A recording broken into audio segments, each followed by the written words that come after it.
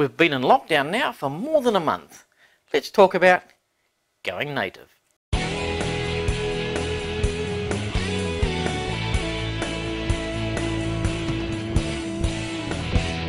Hello fellow CNC nuts and welcome. In this episode we're taking a look at native units of measurement on our CNC machine.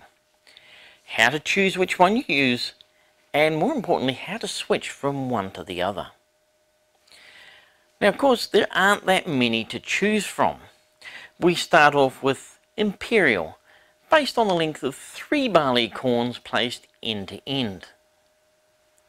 Next we have metric, based on real-world physical science and mathematical calculation. Lastly, my all-time favourite, the width of a human hair, based on stupidity. 125, 126. So how do you choose your native unit of measurement? Well, it's really very simple. Simply pick the unit that you feel most comfortable using. There is no right or wrong answer here. Metric. Whichever unit you decide to choose is the unit you will need to configure your machine in, and is the unit that will show up on the DROs when you start your machine. But there's a problem. What happens if you configure your machine for metric and somebody gives you a Gcode file in imperial? Now in general I have a policy of not running other people's Gcode files. You just don't know where they've been. But if they are written for your machine and you're happy to run it, then there are 2 Gcode instructions that help us out here.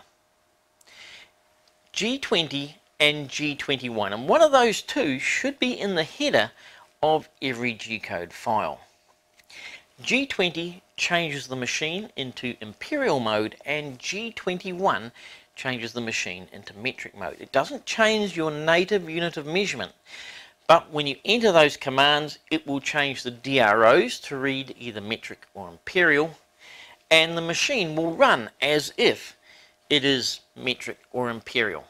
Like I said, it doesn't change what's going on underneath the hood, but from where you and I sit, it makes it look like the machine has changed. And it only changes while you're running that file. If you power your machine off and turn it back on again, you'll be back where you started, back to your native unit of measurement. Let's give it a try and I'll show you what I mean. My machine is set up as metric, but if I type G20 into my MDI, you'll see that the DROs now change to imperial, and those measurements that were on there before have been converted into inches. If I then go and type G21, it changes everything back to metric. How good is that? That means I can run either a metric or imperial file on my machine and it'll just work. But be warned, not every controller is capable of running the G20 G21 command, and not every post processor outputs the G20 or G21 command into the header of their files. But now there's another situation. What happens if somebody gives you a CAD drawing and it's in the wrong unit of measurement? If you're running metric and somebody gives you an imperial file, or vice versa, well, that is where post processors come in. So what is the function of your post processor in your CAM software? Well, it carries out several important jobs. The first is it outputs some Gcode at the start of your file that set your machine up so it's all in the correct mode to begin the cutting that you want to do. Second, it organizes the Gcode into the correct format so that your machine can read it. But there's one other thing it does.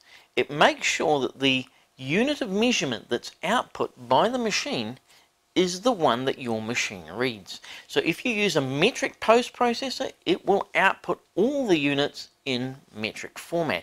Doesn't matter whether the file you opened is metric or imperial, the output of the Gcode file will always use metric measurements, and vice versa. So if you're given an imperial file and your machine is metric only, it's not a problem. Simply output it using the metric post processor and your machine will be able to cut it regardless of whether it understands G20, G21. And it's not only files that you're given. Sometimes I end up having to draw things in imperial because that's just what it needs to be drawn in. It's far easier to draw something in its native unit of measurement than it is to go through and convert all those measurements. So in that case, I simply draw it in imperial and then output it as a metric file using the metric post processor. Now sometimes it's unavoidable and you have to convert your drawing from one unit to another so that you can make modifications to it. For instance, if I have a drawing with say 1/2 inch holes and now I want to put 12mm bolts through it instead, I would find it easier to change the imperial drawing to metric and then redraw those holes as 12mm. Now your CAM software should allow you to do that, even if it is that you have to scale the drawing. And the one thing you need to remember is that 1 inch is 25.4 times larger than 1mm. So if you scale it by 25.4 in one direction or the other, you'll change from one unit to the other. If you're using Vectric software, there's a really easy way to do it. So I'm going to start by opening this existing file called 8-inch circle. And as the name suggests, if I click on the circle and come down here to the bottom right hand corner, I can see that it's wide, 8 inches wide by 8 inches high. And if I go into the job dimensions, you can see that my material is 12 inches square, 1 inch thick. So if I open a job like this here and it's in inches, all I have to do is go back into the job dimensions and just click millimeters. And you can see instantly here my material size has changed to 304.8. The material is now 25.4mm thick. And if I click on my circle here and read down the bottom here, it's 203.2mm in diameter. So this drawing has quickly and efficiently been changed into millimeters.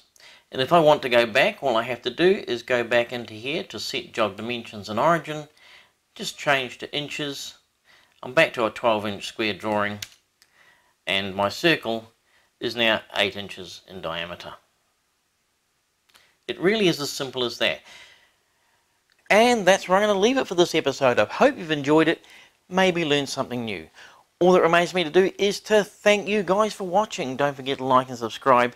Stay safe, keep washing those hands, and don't touch your face. Cheers.